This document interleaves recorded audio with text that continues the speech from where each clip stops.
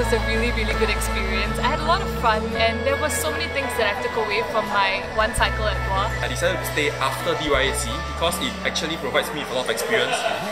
It's something that I've never experienced before, so I really hope that I can experience it at least one more time before I become like alumni. VOIC was a very fun and something which I never experienced before, and I just thought maybe I'll relive it again. VOIX has helped me in many ways. I am who I am because of what has VOIX given me today. So I think it's very important to come back to create a culture of paying it forward. I really love XOXO because only during that time that I got to relay the dedications to the dedicatees, and seeing everyone happy is just very heartwarming. This allows me to go into different genres and trying new things, such as like dancing while you're singing. Like, that's a new experience for me. And it's my first time being in such a tight-knit community, and that's actually really nice. Favorite moment is when I get to hear other people, like other groups perform and sing, and then I get to really see how much effort they put in and how much they enjoy themselves on stage and performing for other people. Undoubtedly, my greatest takeaway from VOIX is the friends that I've made.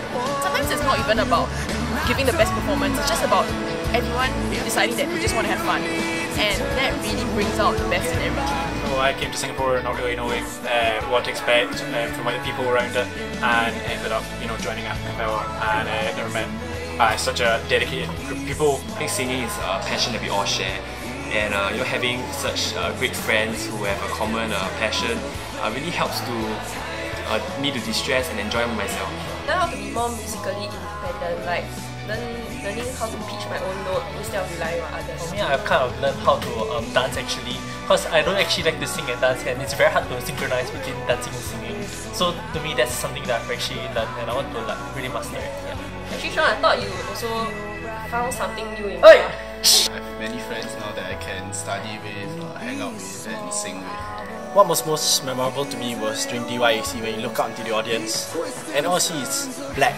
There's no faces there, but look around you on stage, and then all around you are your friends, and you realize that in this moment there's just 8 of you on the stage performing for what may be the last time. To all the freshies and to future juniors in VOIX, the most important thing is make sure that you have fun. I'm so excited for what's in store this year because you guys have done an amazing job. Learn more from the coaches and your seniors, and also have fun. Remember that the most important thing is club over group and group over self.